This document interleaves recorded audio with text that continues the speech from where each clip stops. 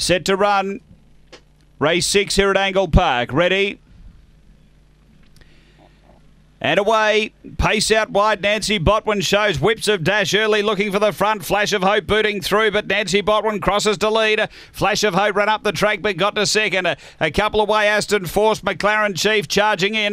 Then Vanga Bale from Mr. Primate, and back at the tail is Lobo Loco. Down the back, front runner Nancy Botwin. Flash of Hope a length and a half away, then Aston Force. They're up to the turn. Nancy Botwin straightened in front. Aston Force runs on, then Flash of Hope, but Nancy Botwin clear. Nancy Botwin first, second Aston Force, third Flash of Hope, and then came charging in behind those next Lobo Loco, Mr. Primate, Vanga Bale and McLaren Chief. The run here around 30 and 10 after race 6.